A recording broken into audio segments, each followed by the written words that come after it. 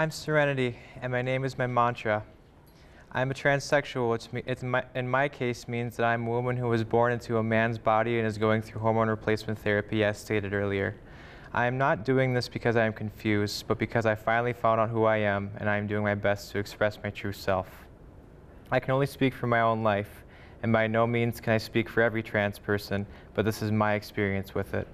This is something I've felt as long as I can remember, but as a child and even in pubescence, it was difficult to put my finger on exactly what the gender dysphoria was. My denial was thick and armored. I knew I felt different somehow. I just couldn't relate to boys my age. I even tried to imitate other boys in their mannerisms, their posture, and how they spoke just to feel like I fit in.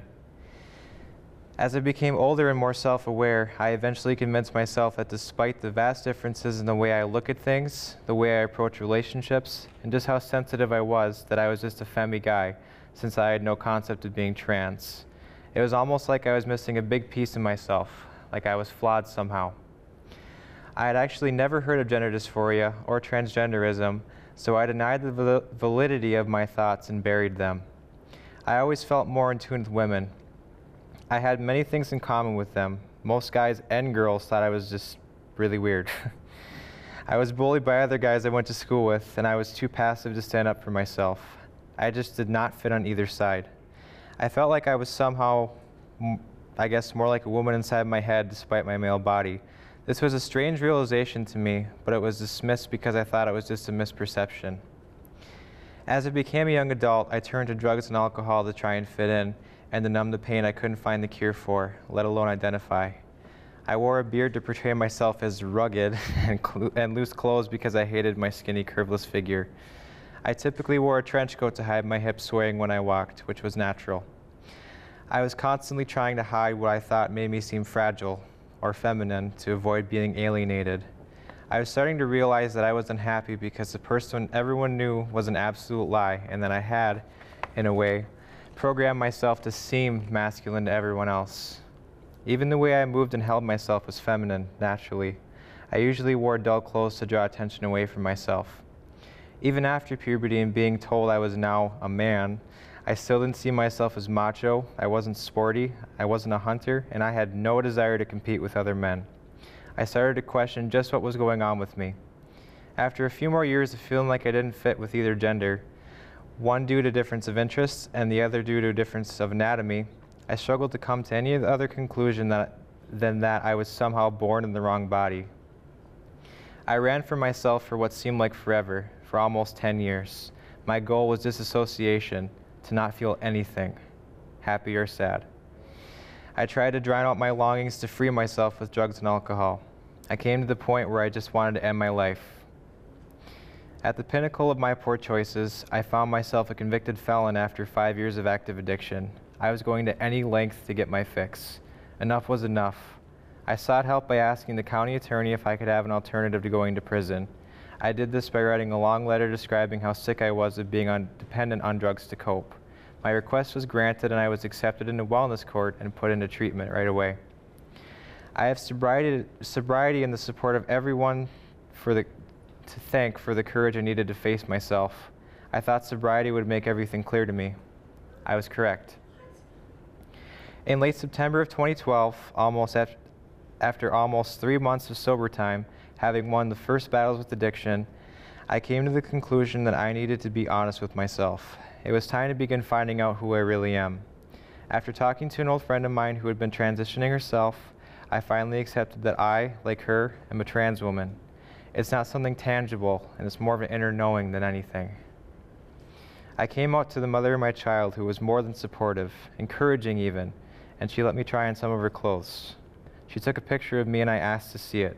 For the first time ever, I saw a glimpse of the woman you see before you now, and I wanted nothing less than to be her, no matter what it took. It was at this point that my entire life made sense. I was a person who lived in denial of themselves and took all the anguish with it. So, I was face to face with the painful realization that I had been living as a person that I created, not as I truly was. So, now what? The only solution I could come up with was to learn who I am and to stop hiding from the world. I came out to my parents and to the public via Facebook later that week. Little by little, I got to know her, and I came to love her. My worst day as a woman is still better than my best day trying to live as a man. I've met a lot of resistance, but I no longer let it deter me. Some of the more trying tasks in my transition were involving cosmetics and fashion. First of all, I had no idea what size I was, and it took me a while to find outfits that suited my figure. Another thing that I had a hard time with was learning how to put on makeup and getting used to how it made me look. My first attempts were mediocre at best. I kept practicing though, and it paid off. I eventually found what my style was, and now I get positive feedback on how I dress quite often. I used to get stared at and whispered about constantly. It used to throw me into anxiety attacks all too often, but it was more than worth it. I think what changed others' reactions to me was that I gained self-esteem. People can sense when you aren't secure in yourself. After a year of living as a woman full-time, having met the criteria for hormone therapy, I was referred by my therapist to my endocrinologist. Making the decision to transition, and especially to go on hormones, is not for the faint of heart. I was so scared that he would deny me treatment that I was literally shaking. He asked me a series of questions to confirm that I was ready to begin. I answered them with a smile. He gave me my prescription, and my life was forever changed. That was a year ago today. I am still very much a work in progress. At first, I thought transitioning would be simply my body feminizing. Far from it.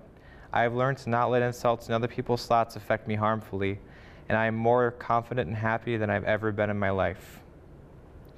I have found myself. It's been a process of letting go of all the conceived notions of what society wants me to be, and to be Serenity, my true self instead. It's been quite the trying journey, and I couldn't have done it alone. To all of you who have supported me, you have my deepest thanks and gratitude. The message I wanted to carry in all of this, if nothing else, is that we as trans people are people too. We want to be accepted. We want to be respected. We work hard to be ourselves, with or without society's approval. We, just like you, have dreams and aspirations. My dream is to live in a world where saying I'm trans will be as easy as saying I'm a parent. We may have an uncommon condition that we did not choose, that many can't ever fully understand, but that does not mean that we are not valuable, lovable, and important. We are human. That's all that should matter to anyone. Thank you for listening.